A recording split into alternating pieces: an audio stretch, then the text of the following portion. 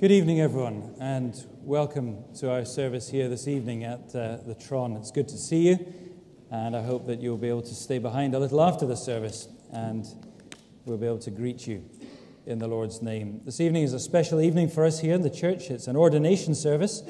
We're going to be ordaining Rupert Hunt-Taylor to be an associate minister in the congregation here. Rupert is well known to our church. He's been a minister in training for a very long time, and he's finally come to the end of that. And this evening, he's to be set aside for ministry by the church. And so we're delighted that we have a number of guests and visitors with us, a number of visiting ministers who are going to be taking part in the ordination service with us. And we welcome you very warmly in the Lord's name. But we begin by singing, and you'll find the words in these blue hymn books, number 628. Number 628, a great hymn of praise. Tell out my soul the greatness of the Lord. Number 628.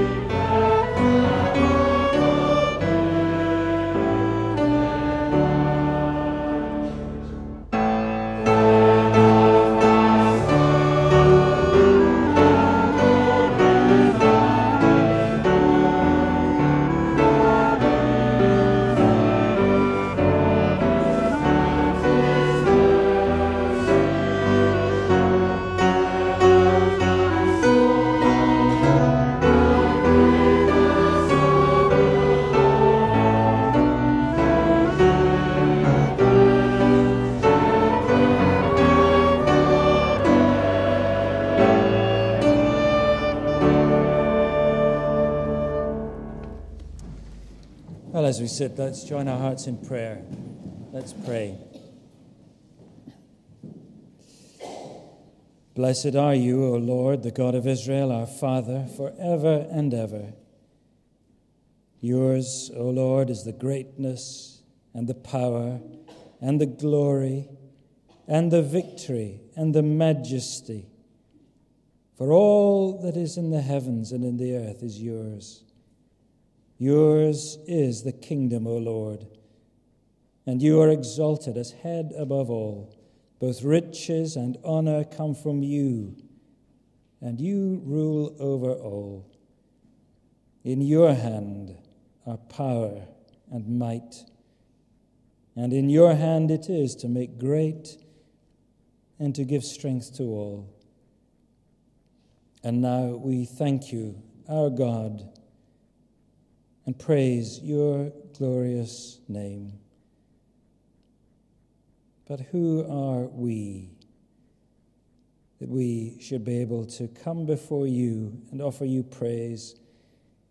For all things, all that we have, are given us by you. We are indeed but strangers, sojourners on this earth, and yet you, O God, have covenanted to be our God.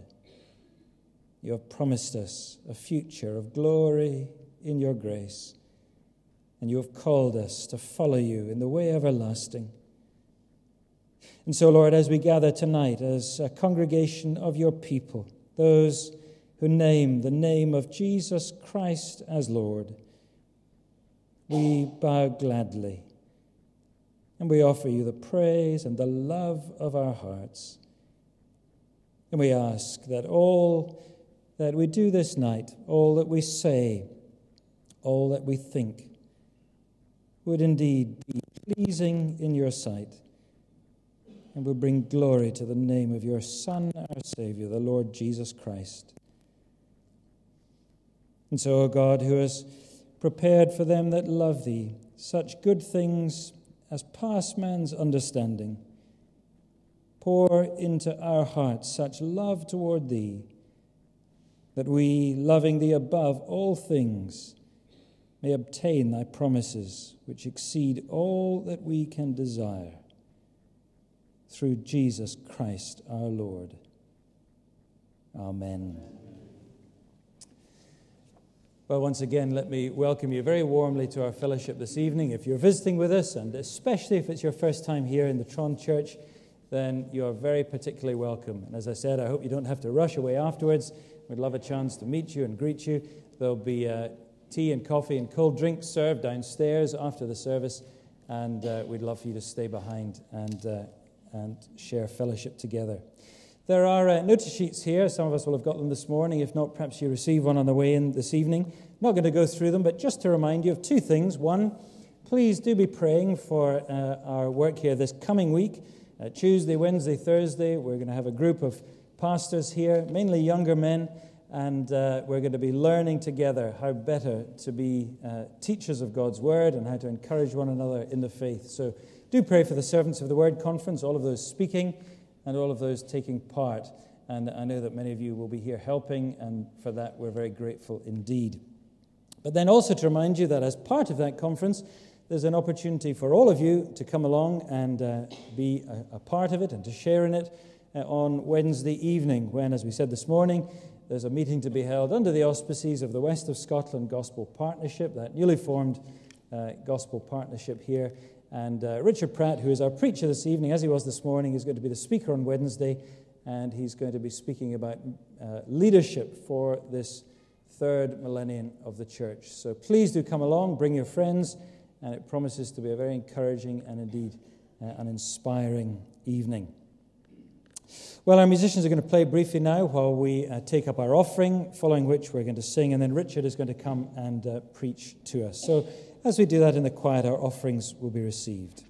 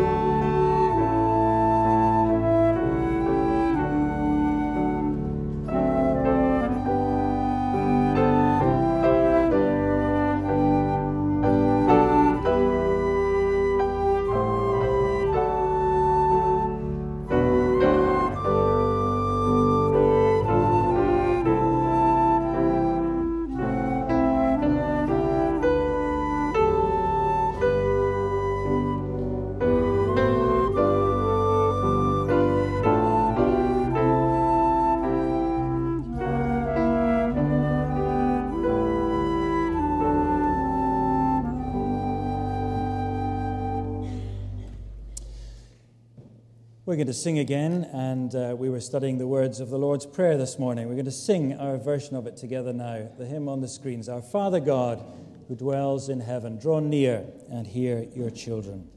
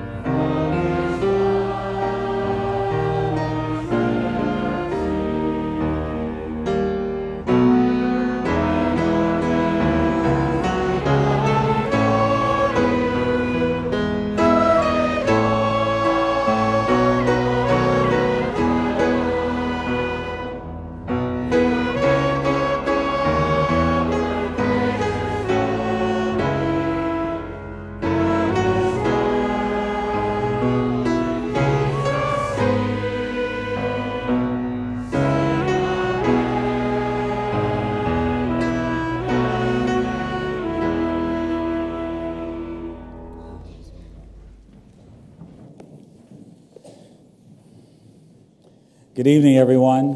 We're so glad you came out to this. If you don't normally come out on Sunday evening to church, hooray, hooray, hooray, because this is a very special evening, and I'm just thrilled to death to be a part of this. I don't know what to say. I've known Rupert for a while now, a few years, and I'm just delighted, and you should be delighted too. This is a new day for this church, a new day for Scotland. You can say amen. All right, good. That's great. If you have a Bible, it's Sunday evening. You can say amen. If you have a Bible, you'll want to turn with me to the book of 1 Chronicles. This is on page 356 in your Bibles here in the church. 1 Chronicles chapter 29. And this is a portion of the Bible that many of you have probably heard before, but we will see how Holy Spirit may lead us tonight to look into it together. 1 Chronicles chapter 29, beginning in verse 1. Hear now the word of our God. And David, the king, said to all the assembly, Solomon, my son, whom alone God has chosen, is young and inexperienced. And the work is great, for the palace will not be for man, but for the Lord God. So I have provided for the house of my God, so far as I was able, the gold for the things of gold, the silver for the things of silver, the bronze for the things of bronze, the iron for the things of iron, and wood for the things of wood, besides great quantities of onyx, and stones for settings, antimony, colored stones, all sorts of precious stones, and marble. Moreover, in addition to all that I have provided for the holy house, I have a treasure of my own of gold and silver. And because of my devotion to the Lord my God, I give it to the house of my God. 3,000 talents of gold, the gold of Ophir, and 7,000 talents of refined silver for overlaying the walls of the house, and for all the work to be done by the craftsmen, gold for the things of gold, and silver for the things of silver. Who then will offer willingly, consecrating himself today to the Lord? May God add his rich blessing to the reading of his words. Let's pray together. Our Lord Jesus, we bow before you now, because we call no one our teacher but you. We trust no one like we trust you. We hope in no one like we hope in you. We long to see no one like we long to see you. But here we are on this earth, left to do your bidding as your servants. And we're praying now that by Holy Spirit, you will now open our eyes and touch our hearts, warm us to this truth, and empower us that we may serve you more joyfully and more fully. And as you do that, we will give you the praise. We will give you the honor for it. Amen. It was nearly 40 years ago when I had a meeting like this, where I was called officially into the ministry of the gospel and ordained in a situation much like we have here, from people from a variety of places doing a variety of things. And after 40 years of doing this, I suppose I have the right to say something about it. What it means for you as the lay people of this church, what it means for Rupert, the candidate this evening, for us fellow ministers over here on this side. Aren't they awesome? They look awesome to me. I suppose after 40 years, I might have learned something that might be of good. Well, as I search my heart and search my own life, what I always come back to is thing that I used to teach students when I was a teacher of theological students, and here it is. When you make your living from your faith, you always run the risk of losing one or the other. That's a happy tone, isn't it? You know, when you become a professional Christian, it's an awesome thing, but at the same time, a terrifying thing. Because if you have been in the body of Christ in this world for more than just a few years, you have seen people who are leaders of the church, who are professional Christians, who make their living from their faith, and who end up, because of failures of different sorts, actually losing their faith. You find others who tend to hold on to their faith, but then because their convictions are such that the church is not willing to have it and it leads to difficulties, they lose their living. So it goes for leaders of the church, which is why all of us here this evening, as this holy moment is about to occur, should be prayerful for the young man who is about to step into the arena of becoming a professional religious worker, someone who makes his living from his faith, who from this point forward will be someone who's always in danger of losing one or the other.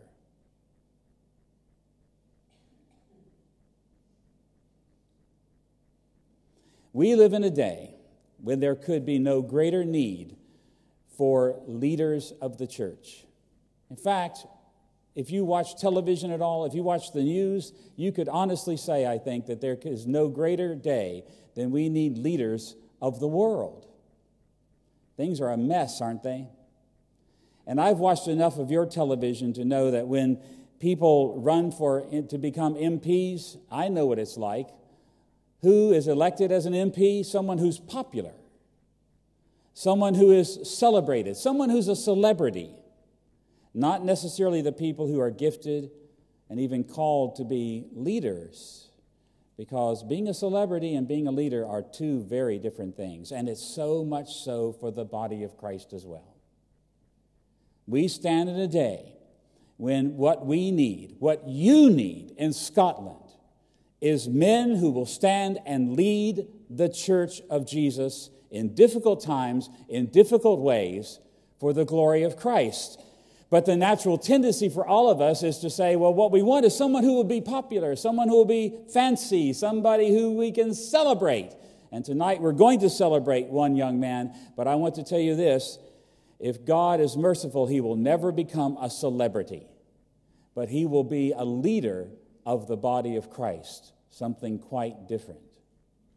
We just read a passage in the Bible where there was a man who was both a celebrity and a leader. He had to learn how to lead, unfortunately, the hard way.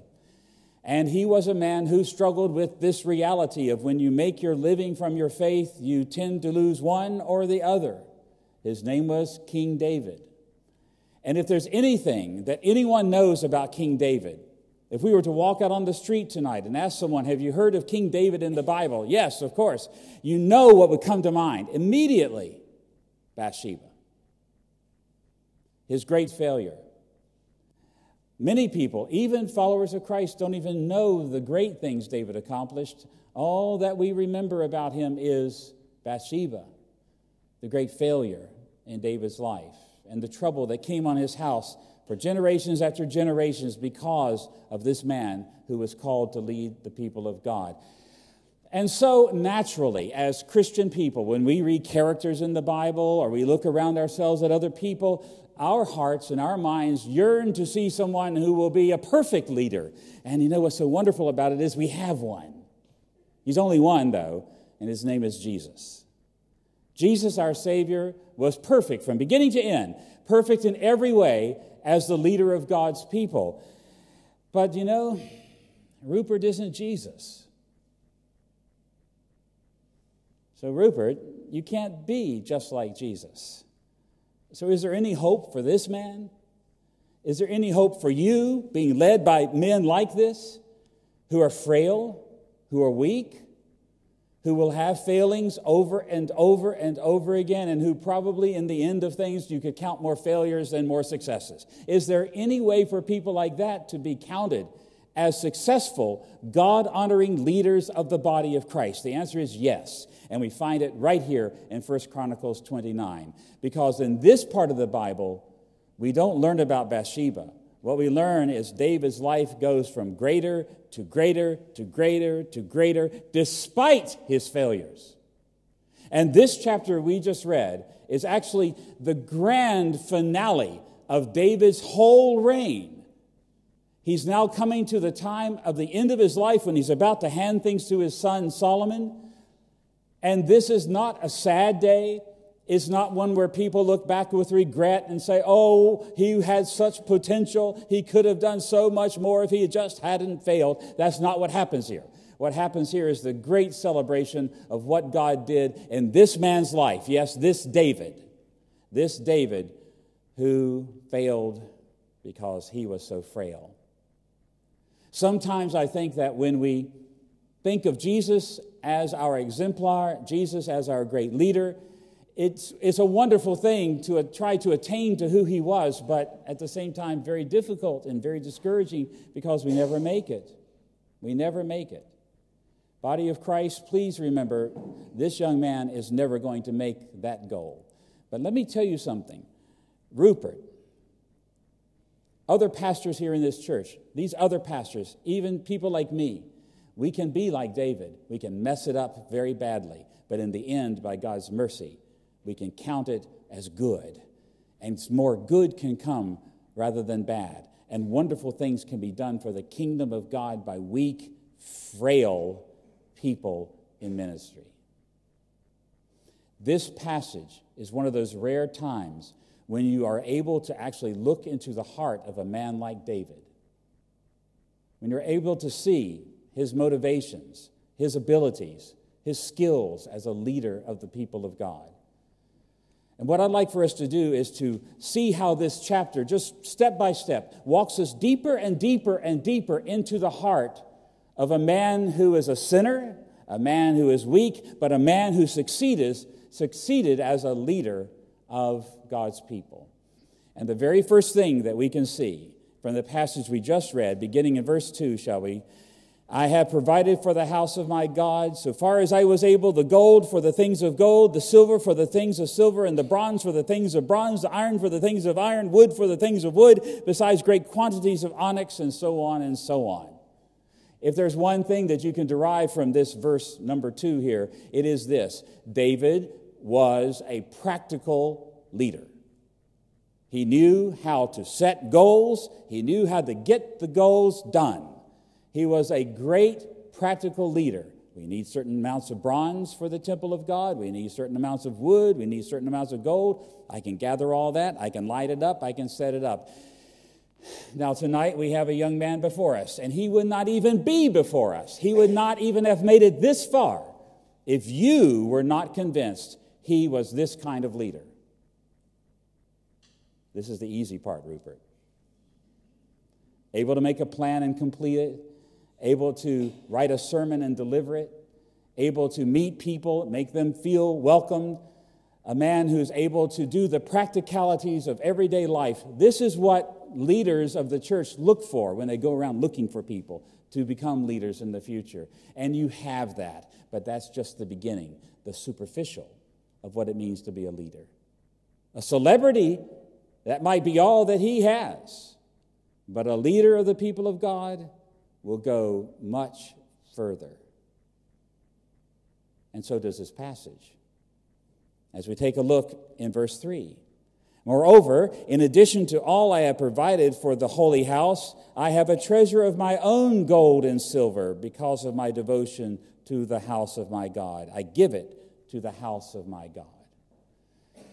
Prior to this, in verse 2, David's actually talking about the royal treasuries, the money of the state. And he's saying, I arranged it all, I counted it all, I managed it all, I'm a practical leader, no problem. But here, he's saying, now look, what I did was I reached very deep down into my own pockets, my own personal wealth, my own personal abilities, my own personal life, and I'm delivering that over to this great goal of building the temple of God.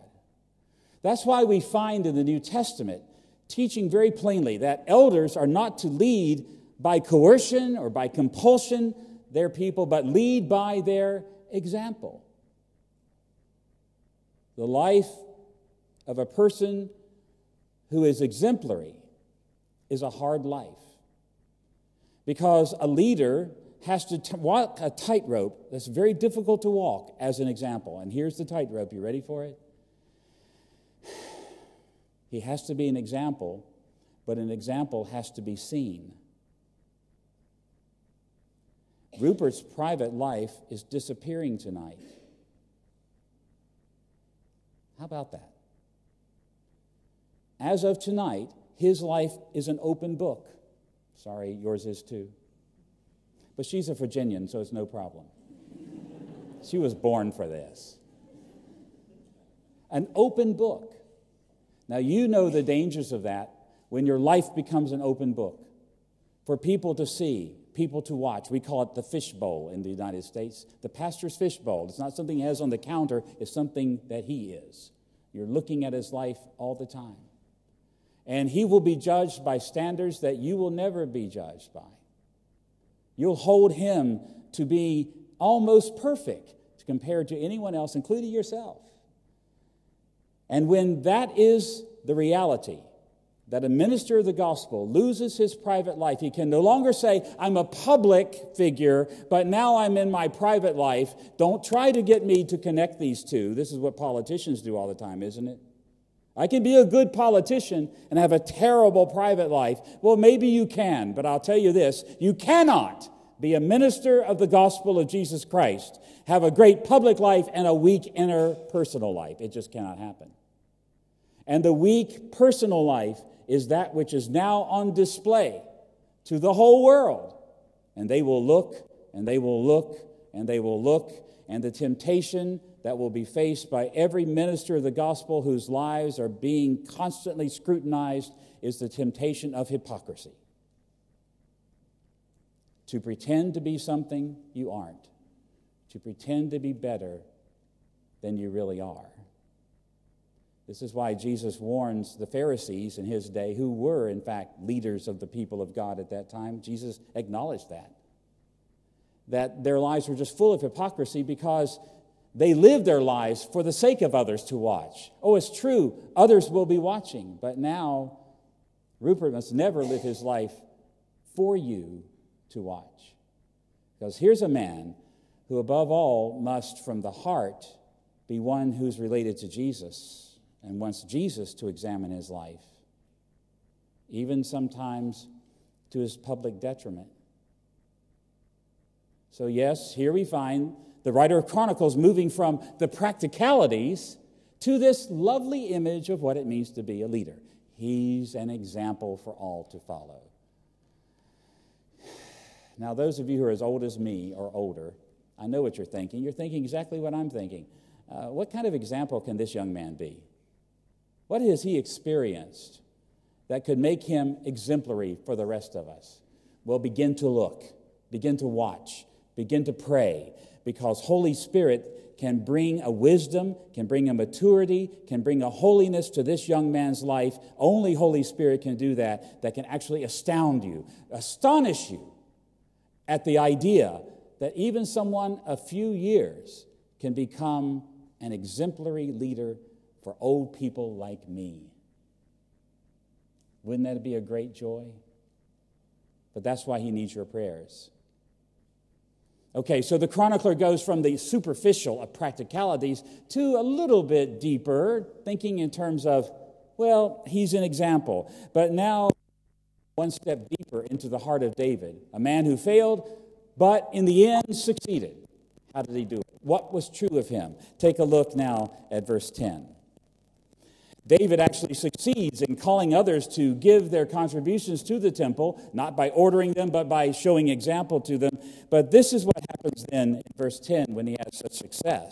Therefore, David blessed the Lord in the presence of all the assembly. And David said, Blessed are you, O Lord, the God of Israel, our Father, forever and ever. Yours, O Lord, is the greatness and the power and the glory and the victory and the majesty. For all that is in heaven, the heavens and on the earth is yours. Yours is the kingdom, O Lord, and you are exalted above all. Both riches and honors come from you, and you rule over all. In your hand are power and might, and in your hand it is to make great and to give strength to all. And now we thank you, our God, and praise your glorious name.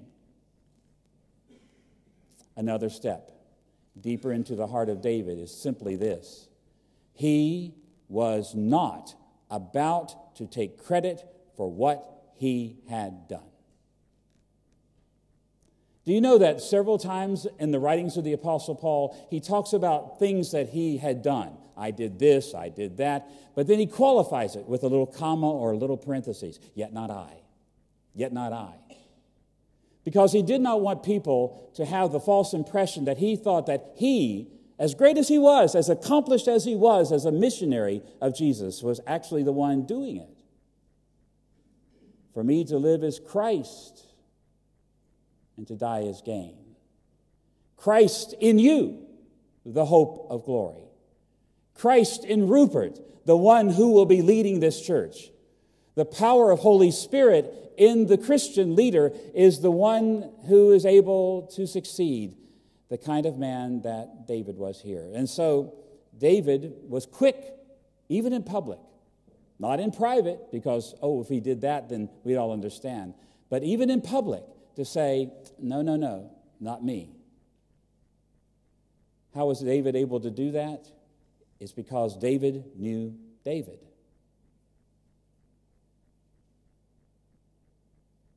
Every minister of the gospel who's here tonight knows themselves. And as the years go by, it becomes increasingly evident to all of us, doesn't it, brothers, that it is not we who are doing this. Whatever successes we have in this world are purely and simply the grace and the mercy of God in us.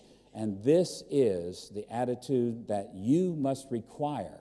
You must require it of your leaders. Now, when I was a young pastor, And I began preaching week after week after week. As soon as I got in the car with my wife, do you know the first thing that came to my lips?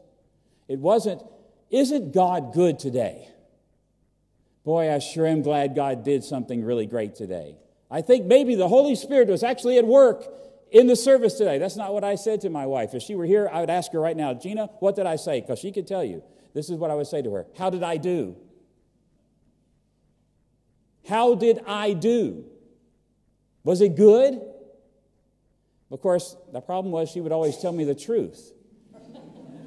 Then we'd have the biggest argument of the whole week as to why my sermon was no good. Every week it happened that way. Until finally my wife said, "Richard, you just have to stop asking that question of me because I'm going to tell you the truth about it. Because this is not about you, and I am not going to allow you to look at yourself and say, 'Didn't I do a good job today?' If we're going to be in this game called being a Christian leader, it's not going to be about you, Richard." That was a hard lesson to learn from my wife when I was 23 years old. But there's the reality. Now, let me encourage you this way. I know you. I know Scots enough to know this is the way you are. Just like with money, you are like this with compliments. Am I telling the truth now? A little bit too close to home here? Because you don't want someone like Willie or someone like Rupert to get a big head, do you? You don't want them to explode with all this wonderful compliments you may lay on him. But let me just tell you this. They need the encouragement of you telling them, "This was great. This really helped me. I was so encouraged." They need you to tell them that. But then you watch and expect a man like Rupert to say, "I thank God for that. I sure am glad that the Holy Spirit was working today. I'm sure am glad that Christ did that for you today, because it wasn't me." You won't believe it, but pastors need the encouragement of their people to say, "Thank you for serving Christ in this way." But then they need to reciprocate by saying, "Thanks be to God, because everything I gave you today came to me from Him.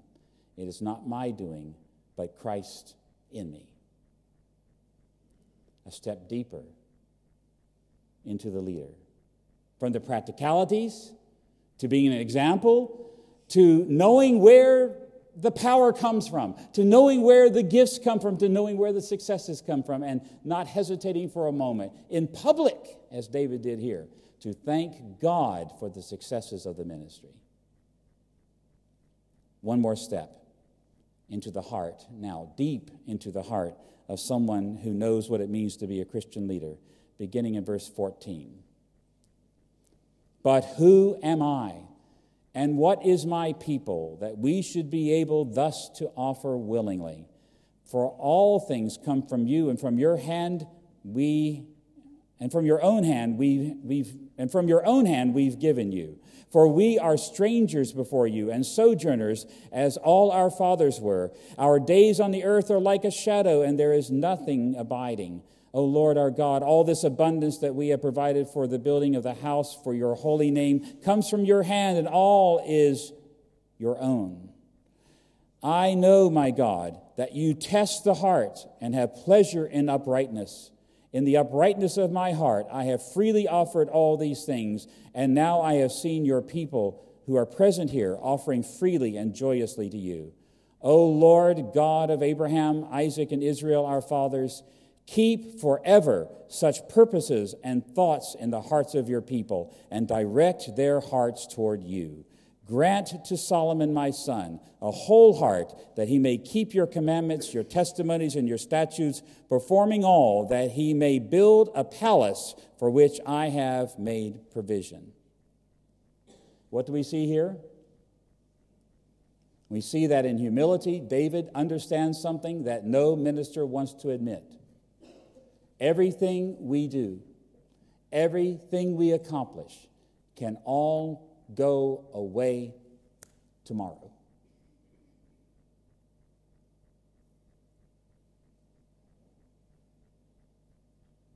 I hope you know that that's true in your own life. Sometimes, things move along well, and you feel like, well, nothing's ever going to change. It's only going to be good upon good upon good. But in a moment, it can all go away. And David knew that this was the case. Oh, they were having a great day of celebration at this time in preparation for Solomon, but he knew that the people needed to have this attitude in their hearts forever. Oh, they were having a great day. David was having a wonderful day, praising God for what he had done, but he knew it could all go away in the days of Solomon. So what does he do? He turns to the Lord his God and he pleads with him. Please give this to your people forever. Please strengthen Solomon that he may obey you, because I know that everything I have done can go away tomorrow. Rupert, you're going to do magnificent things by the power of God's Spirit. You are. But you don't want to do them just for your day. The reality is you want something that will be for you, yes, your family, yes, your children, yes, your grandchildren, yes, your great-grandchildren, on and on it goes, for generations to come. That's what we need from leaders. But you know what they must be if they're going to be those kinds of leaders? They must be people who constantly turn to the Lord Jesus and ask for his blessing on what they have done. Constant dependence every day, every moment, leaning on him. And I hate to tell you this, but usually the first thing that leaves a minister's life, Rupert, when he becomes ordained, is prayer. Too busy to pray. Too busy to ask. Too busy to make sure things are secured by Christ. But this is where he needs you. Because he needs you as the people of God to hold him up before God so that he will be a man of prayer.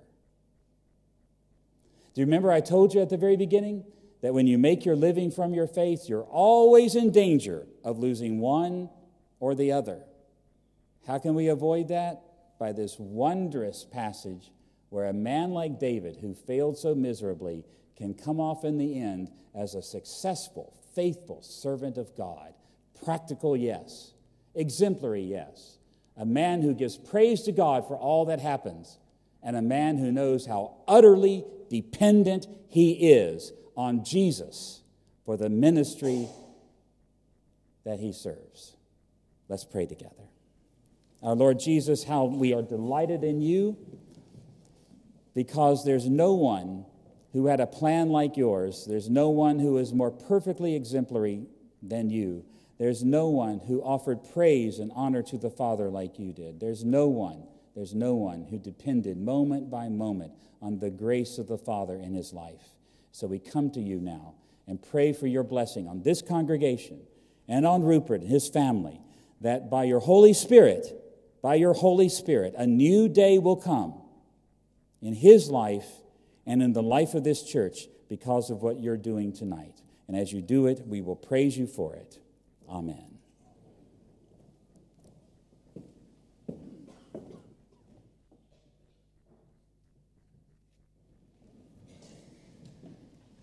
We're going to sing together number 632. We have a gospel to proclaim, good news for all throughout the earth, the gospel of a Saviour's name. We sing his glory and tell his worth. Number 632.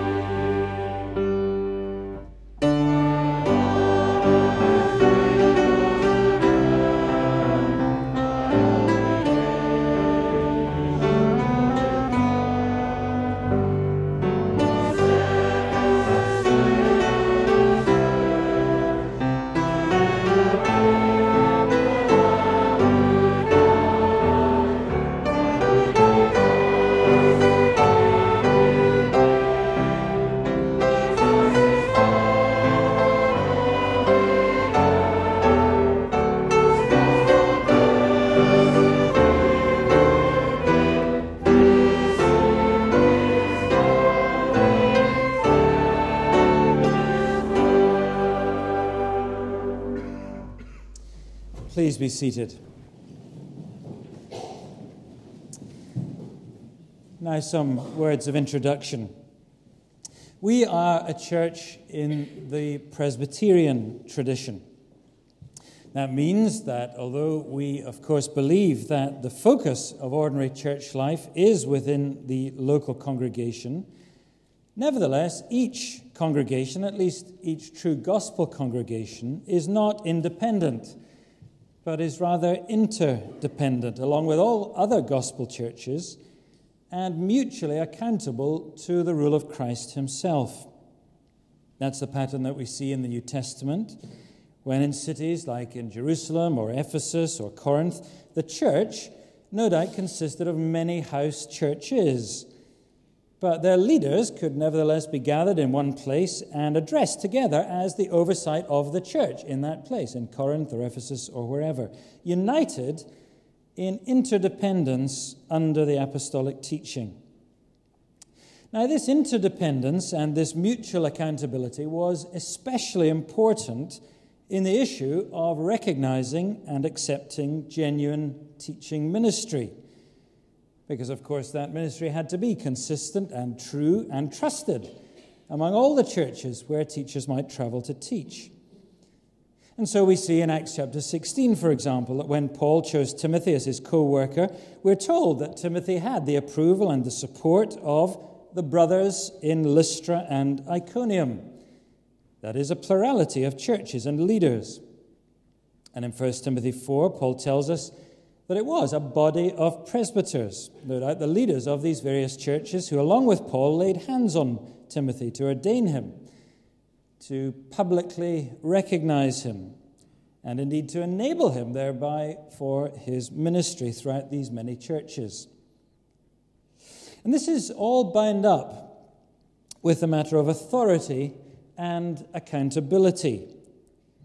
To be ordained like that by a group of leaders is to be accountable to them, because these men are responsible for conferring that pastoral office and task upon you. That's why Paul is able later to write, to exhort Timothy in the pastoral epistles, to encourage him in his calling, appealing back to that ordination. And he does so because ordination in that way creates that relationship of accountability. And of course, tied to that accountability is also authority. As the centurion remarked to Jesus, it is those recognized to be under authority who also can carry authority and who can exercise authority among others. So Timothy is told he is to teach the truth, rebuking and reproving and exhorting, whether what he says is popular or not. And he can only do that because his authority is recognized to come from beyond simply the congregation where he's ministering at that time, where perhaps many people do not want to hear what he is saying. If his authority was conferred only from within that congregation, if the pulpit was therefore effectively controlled entirely by the pew, then if the pulpit teaches what is unpopular and unwanted, that authority can simply be removed, and indeed that pastor can simply be removed. And sadly, that is often the story in some churches where there is only entirely independent and congregational authority, where there's no recognition of any interdependence and mutual accountability among those in the wider church, among those who claim the truly apostolic succession of being preachers of the gospel of truth. But no, churches must know that their teachers have authority, and therefore that they are to heed that teaching and submit to that teaching when perhaps sometimes they do not want to. But part of the trust involved in that is that they also know that their teachers are held accountable to a body of trusted others who keep them and indeed who keep one another to the biblical truth and to the genuine apostolic faith. They need to know also that if he is in error in either life or doctrine, others will hold him to account. But they also need to know that as he walks in godliness and truth and faithful ministry, he will also have the support and the force of others behind him, as he may have to teach unpalatable truths, as he may have to tackle error in the life and doctrine of the church among them, both for their own good and for the wider good of the Church of Jesus Christ in every place. And that, in essence, is the great value that such wider, extra-congregational accountability brings to the church. Now, in the past, as we know, such presbyterial oversight for us was made up when we were bound structurally as part of the Church of Scotland. But of course, as that situation made abundantly clear, it is possible to be bound up structurally with those whom you might agree with on a few issues of church government and the like, but might differ with greatly on almost every matter of importance as far as the truth of the gospel is concerned. However, real unity, and therefore effective accountability, comes not from structural unity, but from unity in the truth of the apostolic gospel. And as the statement of the West of Scotland Gospel Partnership puts it, gospel unity can only be effective and meaningful where there is clear agreement on core truths, such as the person and work of Jesus Christ, the grace of God in salvation, and the inerrancy of the Scriptures. And so, as part of the newly formed West of Scotland Gospel Partnership, we have bound ourselves with others locally in such gospel unity. Our churches, and as leaders, well, we may differ on a few incidentals, namely concerning quantities of water, to be quite frank. But we are united in fundamentals, and we are committed to keeping one another to the historic biblical apostolic faith, indeed the Reformation faith of our forefathers here in Scotland. And further, as a congregation here at the Tron, we have publicly bound ourselves to a body of presbyters in Scotland and beyond, our council of reference, to whom we and to whom I personally, as a senior minister here, look for counsel and for accountability. And the truth is, there is nothing in the New Testament to limit biblical presbyterial accountability to a small geographical locality or even to a single nation. Indeed, the reverse is the case. The New Testament churches were utterly international in their relationships. And so it is that we today, with the benefits that modern communication and travel can give us, we are able to be part of a truly worldwide presbytery, a truly gospel worldwide fellowship with those with whom we are at one in the gospel truth and with whom we share bonds that are real and accountability that is therefore realistic as we keep one another to the faith of our fathers in gospel work. And so that is why this ordination service this evening is not just a congregational matter, but a presbyterial one. We have a presbytery here. We have a body of presbyters, of pastor teachers of the church who know us and who know Rupert and who are at one with us in the gospel. And together they will act to ordain our brother Rupert to the ministry of Christ's church, a ministry that they all recognize and they all therefore will have a part in. And so we have brothers from the West of Scotland Gospel Partnership. Craig Dyer is with us from Harper Church, and John Mowat is with us from Greenview Church. We have some representatives of our own church's Council of Reference. We have Dick Lucas and Peter Dixon, and we have Martin Allen. And we also have Richard, who has been preaching to us from the Florida Presbytery of the Presbyterian Church in the USA, and also from New York Presbytery, Tom Oates, who's with us for the conference next week. And of course, we also have our senior associate pastors from our own church here. And also, I might tell you, we have greetings, some of which you'll hear a little later, from various others who, in their absence, are nevertheless associating themselves with the ordination taking place this evening. And so I'm going to invite all of our visiting presbyters here to come forward. And Rupert, would you come forward here and stand on the step up here? Rupert, it is a great personal joy for me, as I'm sure it is for our whole congregation this evening, for you to come before us and to be ordained. I will never forget when you came to faith in the Lord Jesus Christ here some 8 years ago, at a time of great personal struggle and darkness for me, for which I thank God. I had the joy of marrying you to this wonderful lady who is at your side. I've baptized your 2 little ones, and I hope we'll do the next 15 as well.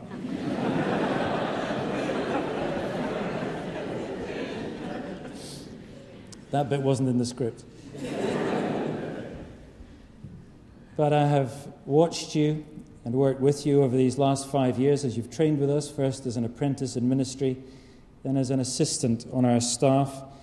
I have rejoiced with others in seeing the development of your gifts, and now I gladly sit under your ministry of teaching and learn many things from you, for which I thank God. And so it's a great joy that I have this privilege of overseeing your ordination this evening. And so in the name of the Lord Jesus Christ, the sole King and head of the church, who being ascended on high has given gifts for the edifying of the body of Christ, we're met as a body of pastor-teachers to ordain Rupert Hunt Taylor to the office of the holy ministry by prayer and the laying on of hands by presbyters to whom it belongs, and to confirm him in his appointment as associate minister in this congregation, the Tron Church, and also to rejoice in due time that he will become a part-time tutor at our Cornhill training course. And in this act, this congregation, as part of the Holy Catholic or Universal Church, worshipping one God, Father, Son, and Holy Spirit, affirms anew its belief in the gospel of the sovereign grace and love of God, wherein through Jesus Christ, his only Son, our Lord, incarnate, crucified, and risen, he freely offers to all people, upon repentance and faith, the forgiveness of sins, renewal by the Holy Spirit, and eternal life, and calls them to labor in the fellowship of faith for the advancement of the kingdom of God throughout the world. The Tron Church acknowledges the Word of God written in the Scriptures of the Old and New Testaments to be the supreme rule of faith and life, and avows the fundamental doctrines of the Catholic faith founded thereupon. It holds as its subordinate standard the Westminster Confession of Faith, containing the sum and substance of the faith of the Reformed Church, recognizing liberty of opinion on such points of doctrine as do not enter into the substance of the faith. And for the avoidance of doubt, the substance of our faith includes at least everything expressed in the evangelical statement of belief of the West of Scotland Gospel Partnership, of which we are a founding church member. And so, Rupert, I put these vows to you. Do you believe in one God, Father, Son, and Holy Spirit? And do you confess anew the Lord Jesus as your Savior and Lord? I do. Do you believe the Word of God, that is, the Scriptures of the Old and New Testaments, to be the supreme rule of faith and life? I do. Are you persuaded that the Holy Scriptures contain all doctrine required as necessary for eternal salvation through faith in Jesus Christ? And are you determined, out of the said Scriptures, to instruct the people committed to your charge, and to teach nothing as necessary to eternal salvation, but that which you shall be persuaded may be concluded and proved by the Scripture? I am so persuaded and have so determined by God's grace. Will you be ready, with all faithful diligence, to banish and drive away from the church all erroneous and strange doctrines contrary to God's word, and to use both public and private monitions and exhortations to the sick as to the whole, as need shall require, and occasion shall be given? I will, the Lord being my helper. Will you be diligent in prayer and in the reading of the Holy Scriptures, and in such studies as help to the knowledge of the same, laying aside the study of the world and the flesh? I will endeavour so to do, the Lord being my helper. Will you be diligent to frame and fashion your own self and your family according to the doctrine of Christ, and to make both yourself and them, as much as in you lies, wholesome examples and patterns to the flock of Christ? I will apply myself thereto, the Lord being my helper. Do you believe the fundamental doctrines of the Christian faith contained in the Confession of Faith of this church? And do you acknowledge the government of this church to be agreeable to the Word of God? I do. Do you promise to be subject in the Lord to those to whom is committed the charge and government over you, following with glad mind and will their godly admonitions, and submitting yourself to their godly judgments? I will do so, the Lord being my helper. Do you promise to seek the peace and unity of this church, to uphold its doctrine, worship, and government, and so cherish a spirit of love to all your brothers and sisters in Christ? I do. Are not zeal for the glory of God, love to the Lord Jesus Christ, and a desire for the salvation of men, so far as you know your own heart, your great motives and chief inducements to enter into the office of the holy ministry? They are. Do you engage in the strength of the Lord Jesus Christ to live a godly, circumspect life, and faithfully, diligently, and cheerfully to discharge the duties of your ministry, seeking in all things the advancement of the kingdom of God? I do. Almighty God, who has given you this will to do all these things, grant also unto you strength and power to perform the same, that he may accomplish his work which has begun in you through Jesus Christ our Lord. Amen. You're now required to sign the appointed formula as a seal of the vows that you're made. While Rupert is signing, I'll read what the formula states. I, Rupert Hunt Taylor, believe the fundamental doctrines of the Christian faith contained in the Statement of Belief of the West of Scotland Gospel Partnership. I declare that I believe the Scriptures of the Old and New Testaments to be the supreme rule of faith and life, and I accept the system of doctrine of the Westminster Confession of Faith as the subordinate standard of this church, and will uphold these teachings and proclaim them to the church and the world.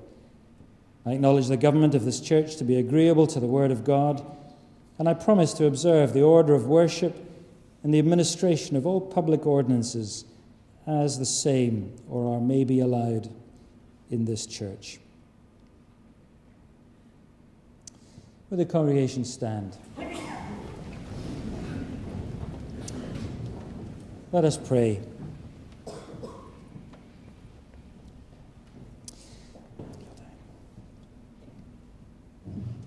God and Father of our Lord Jesus Christ, you call us in your mercy. You sustain us by your power. Through every generation, your wisdom supplies our need. You sent your only Son, Jesus Christ, to be the apostle and high priest of our faith and shepherd of our souls. By his death and resurrection, he has overcome death, and having ascended into heaven, has poured out his Spirit, making some apostles, some prophets and evangelists, some pastors and teachers, to equip all for the work of ministry and to build up his body, the church. And so we pray you now to pour out your Holy Spirit upon this your servant, Rupert, whom we now in your name and in obedience to your will by the laying on of hands ordain and appoint to the office of the holy ministry within one holy Catholic and Apostolic Church, committing to him authority to minister your word and sacraments and to share in the government of your church. Give him joy in serving you. Give him patience in affliction, and keep him faithful in that he may be kept strong in your service until with all your servants you bring him to share in your eternal joy. Through Christ, who died for us, rose again, and lives and reigns with you in the unity of the Holy Spirit, one God, now and forever. Amen. Amen. And now, Rupert, I declare you to be ordained to the office of the holy ministry, in token of which we give you the right hand of fellowship. The grace of our Lord Jesus Christ be with you.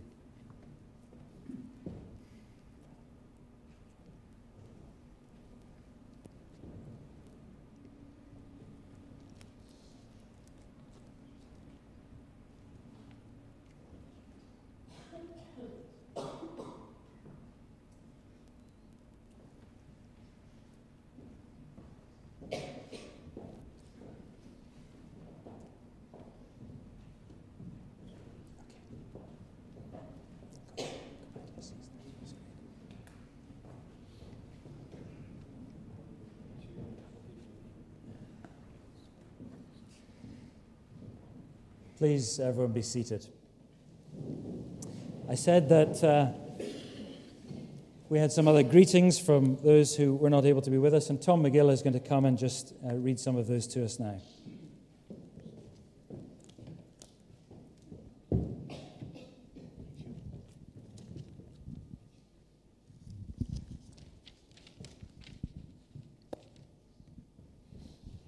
We have had many messages of support and goodwill, including from those of our Council of Reference who are unable to be with us this evening, including Tim Keller, the minister of the Redeemer Presbyterian Church in New York City, and Alistair Begg, the minister of Parkside Church in Ohio. But I'd like to read to you two greetings in particular.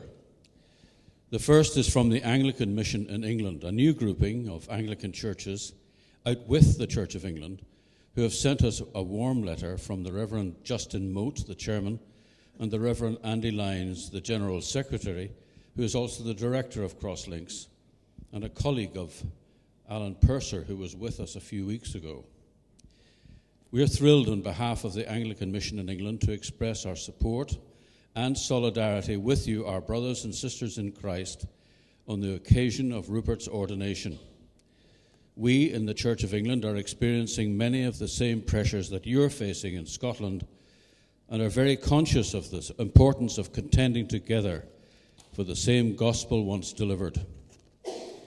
Please be assured of our love and prayers and of our desire to partner with you in the great cause of proclaiming salvation in Christ to the ends of the earth, not least in Scotland and England, for the word of God and the testimony of Jesus.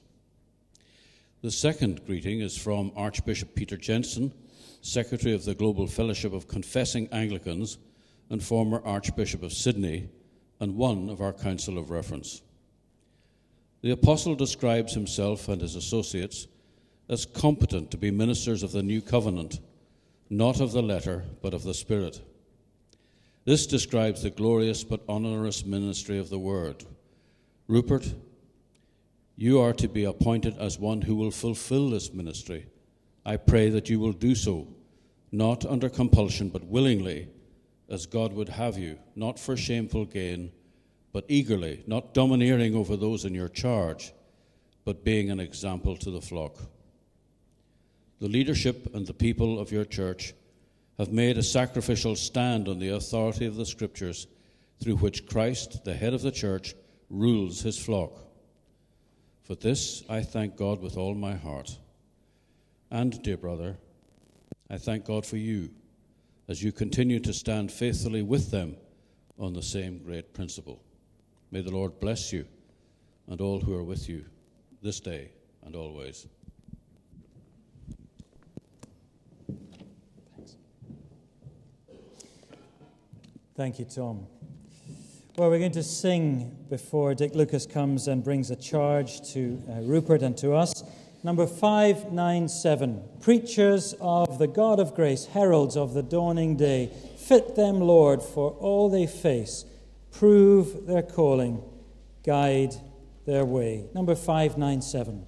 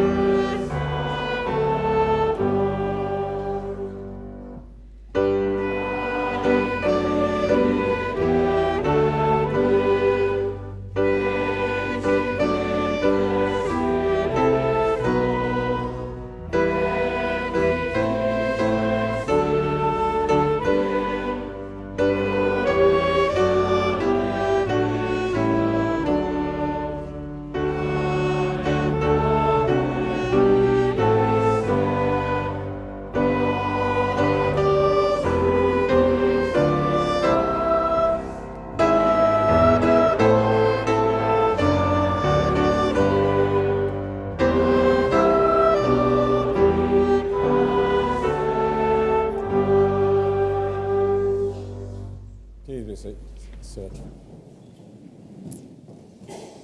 Well, Rupert, it's a delight for me to give you a charge tonight. We've been brothers and friends for quite a time during your training.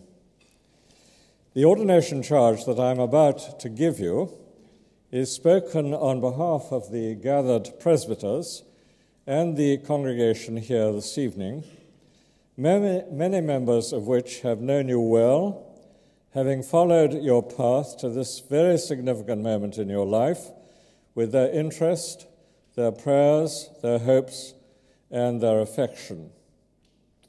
First, I call upon you in dependence upon the grace of God and with the help of the Holy Spirit to serve the Lord with gladness. Before coming here, I reread the charge that many years ago was addressed to me at my ordination. It is that famous exhortation contained in the ancient ordinal of the Book of Common Prayer and is a fine example of the standards of the 16th century Reformation. Perhaps with family and many friends present, I was too occupied to listen properly to the long admonitions and solemn words. Had I done so, I might well have done a run-up, as the heavy responsibilities of pastoral ministry were relentlessly set before me.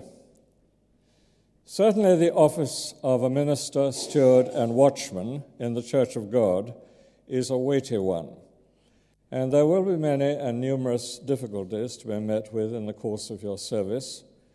But while it is a serious call, it is also a very happy one. It could be that in the old prayer book charge, the note of joy was not sufficiently marked. For have you not been summoned by God and his people to glorious work? Is not the Lord Jesus a wonderful Saviour, friend, and Lord? Can you conceive of a greater privilege than to preach to the people the unsearchable riches of Christ? So, my brother, whatever the pressures and perplexities that must lie ahead for any shepherd of Christ's flock in a hostile world, remember Paul. Imprisoned in Rome, strangely surrounded by envy and rivalry in that infant church, and writing to comfort his Philippian friends in their most painful struggles, his message, as you will well recall, is to rejoice in the Lord. And again he says, rejoice. And what of Christ? As he speaks to his anxious disciples about his own soon departure, he has this to say: As the Father has loved me, so have I loved you. Now remain in my love. If you obey my commandments, you will remain in my love, just as I have obeyed my Father's commands and remain in his love. I have told you this, so that my joy may be in you, and that your joy may be complete. Serve the Lord with gladness. Next, I call upon you to serve the Lord with integrity. This again was emphasized by Paul, as we discover in those initial words of his great farewell to the Ephesian elders. You know, he writes, how I lived, notice that, how I lived before he even talks about his preaching. You notice, he writes, how I lived the whole time I was with you. I served the Lord with great humility and tears, although I was severely tested by the plots of the Jews. You know that I have not hesitated to preach anything that would be helpful to you. It is very easy to miss the point here. Paul is not bragging or asking for their admiration and applause. He's meeting head-on the smears and vile misrepresentations leveled against him by his enemies within as well as without the church.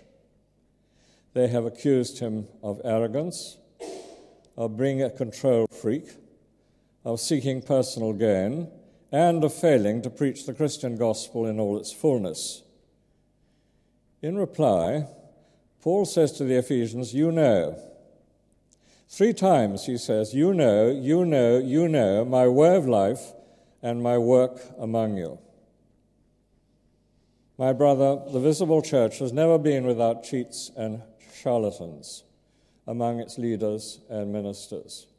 They cause great mischief amongst God's people. You will have nothing to do with their appeal or methods, however alluring or apparently successful they may seem to be. For Christ's servants have renounced once and for all secret and shameful ways. I call you then to pastoral integrity. Finally, I charge you to serve the Lord with boldness. We who are older can recall the blessing of personal freedom in society, which freedom is now under real threat. But the apostles must have faced far more threatening times. Yet how courageous they were. So you are not to be afraid. In recent days, we witnessed the 70th anniversary of D-Day and heard the fine tributes paid to the heroes from Britain, America, and other countries who dared to storm through those open beaches among the hail of bullets. I think my particular hero is the late Lord Lovat with his trusty piper, though I hate the noise, leading his commanders into battle. Yet is it not the case that we Christians are in a greater battle and a more demanding warfare still? Bunyan's Mr. Steadfast and Mr. Valiant for truth are going to be greatly needed in our time. If the gospel is to be proclaimed fearlessly, as it should be. You, therefore, my friend, be strong in the grace that is in Christ Jesus, and the prayers of God's people will support you. So may joy, integrity, and courage mark your life and ministry, now and in the future, for Jesus' sake and for the good of his people. Amen and amen.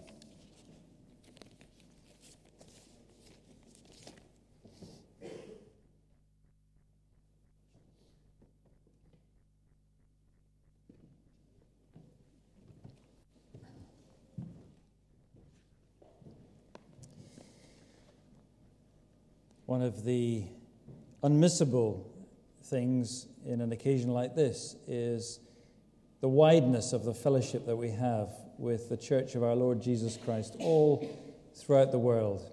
Those present with us this evening and the greetings that we've received reminds us of that joy in the communion of saints, but not only horizontally, as it were, across the world today, but our standing as one with the Church of Jesus Christ throughout all the ages. For we're part of that great story that will not end until the coming of our Lord himself in glory. And we are part of that great company of saints who will meet him with joy on that day. So as we end this evening, we're going to sing together the hymn on the screens that reminds us of these things. For all the saints who from their labors rest, who thee by faith before the world confess thy name, O Jesus, be forever blessed. Hallelujah. Oh, may thy soldiers, faithful, true, and bold, fight as the saints who nobly fought of old, and win with them the victor's crown of gold. Hallelujah.